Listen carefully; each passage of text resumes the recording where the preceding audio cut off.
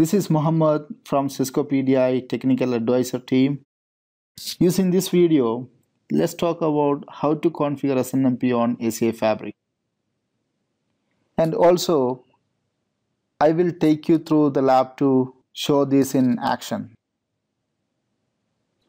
In my experience, SNMP is not very complicated. However, if you do not get a chance to familiarize with the ACI, it could be little confusing for you. Anyways, SNMP is widely used for event monitoring. On ACI Fabric, you can have SNMP version 1 or version 2 or version 3 running. The logs are generated, or the SNMP traps are generated based on policy scope, which means you can define your SNMP policy under access policy to monitor the access interfaces, or you can define under the fabric policies to monitor the fabric related events. Also, you have an option of configuring it under tenant, which allows you to monitor tenant related events. Okay. Now we talk about what are the configurations required to do the SNMP on ACI Fabric. The first step, and it is a very important point, the SNMP configuration is fabric wide. That means once you enable SNMP, the SNMP is enabled on all the nodes which is part of the fabric. If you ask what are the steps, the first step is to define the SNMP port policy and then map that port policy to the policy group, then to the profile. Basically, this is how you follow the policy tree architecture. We will see this in the lab. Second step would be defining your destination policy group. In that, you will specify the server IP, what version of SNMP you are going to use, what is the SNMP port, those kind of details. Finally, you will define your source policy. Source policy basically tells what is your SNMP policy scope. Are you going to configure it under the access policies or a fabric policies or under some specific tenant, right? So, and once you define your SNMP source policy, you map that source policy to the destination SNMP policy group. All right. So now you have understood what is SNMP, what are the capabilities of SNMP on ACI Fabric. You also know the configuration steps. Now, how do I verify? To verify the SNMP configuration, I use the show SNMP command. That is very, very easy. It also gives you all the information related to your configuration. Moving to the lab topology, it is very simple setup. As you can see in this lab, I am using in-band DPG to reach my SNMP server, and I have only one spine and two leaf and one API controller. Let's talk about some prerequisite. So the first thing is you should have some SNMP trap receiver to receive the trap. What else? You also need to have a reachability to the trap receiver. Very, very simple.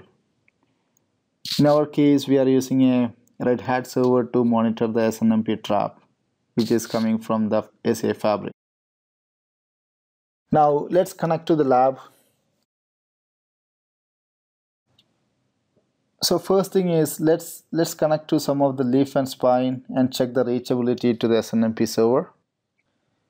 To check the reachability, I use iPing.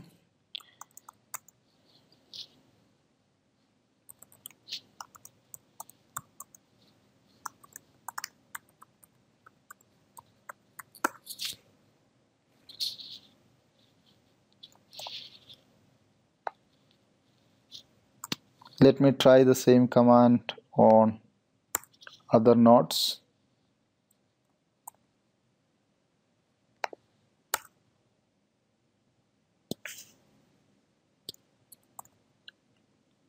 Okay, reachability looks fine. Now let's log into the Epic GUI.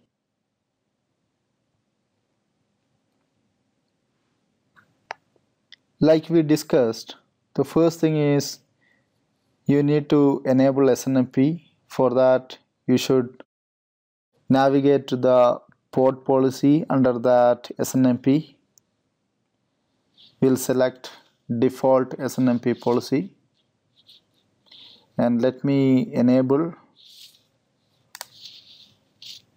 I change the admin state from disabled to enabled. Contact, you can specify the contact details and location details, just giving at pdi.com, location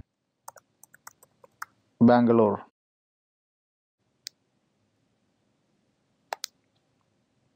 Submit. Now the second step would be where exactly you want to send your SNMP details to. So I'm clicking on admin, external data collectors. Under that there's monitoring destinations. I choose SNMP and I'm going to define an SNMP destination group.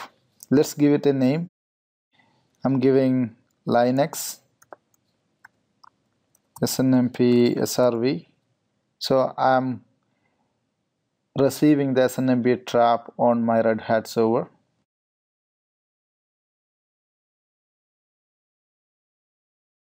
Now let's also give the IP address details here.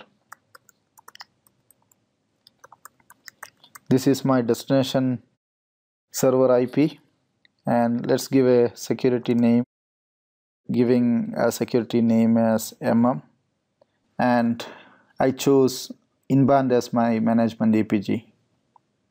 Click finish. Now we have the destination SNMP policy ready. Now let's define the source policy. You can have source policy under tenant or under fabric policies, or you can have under access policies. I'm not going to define it under fabric policies, considering I have only one spine and two leaf. I don't want to make any changes to the interfaces which is going from leaf to the spine. That may isolate one of my leaf. So let's define it under the access policies. Select monitoring policies, default monitoring policies, under that SNMP.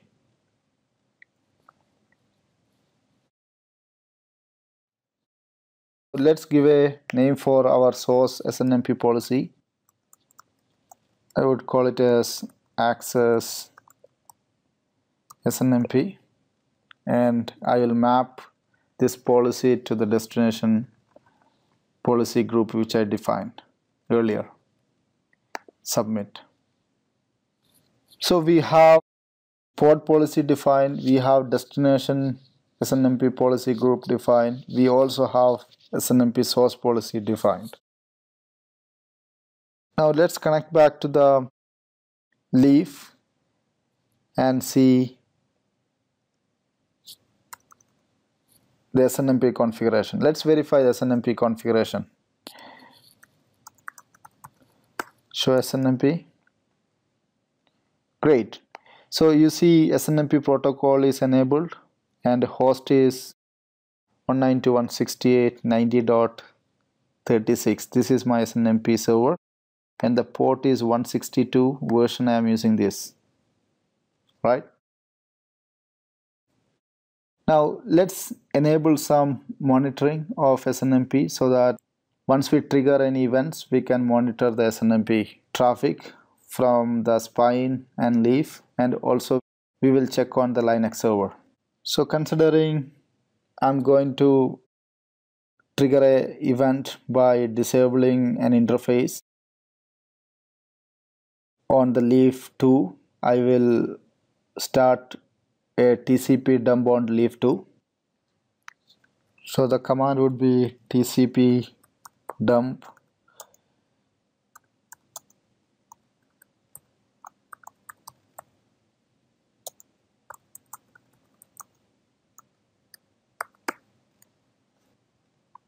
to disable one of the interface.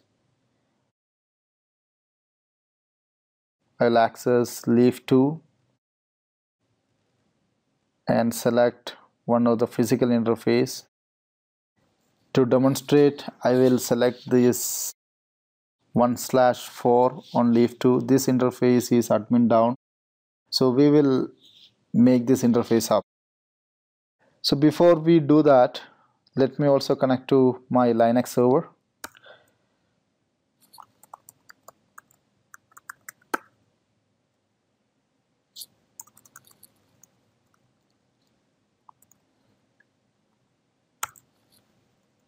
I'm monitoring the var log messages to see whether I receive any trap.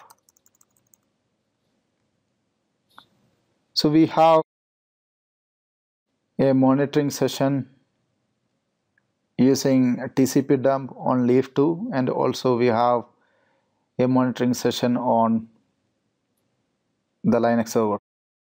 So let's trigger the event by enabling this interface. Let's go back to leaf2. Great. So you can see this is my in-band IP of the leaf2, and I am sending to the destination server 90.36. You see here the interface 1/4 and the OID of the SNMP trap.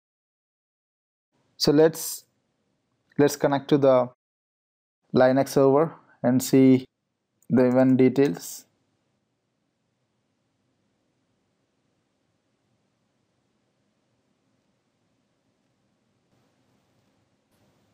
Okay, I don't see this received here. Let's check the SNMP config file.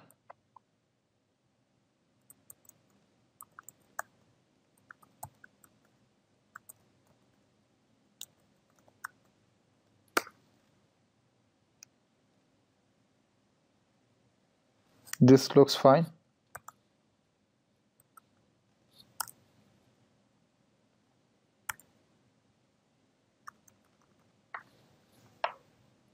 The message was taking some time. However, I can see we have the interface up messages received.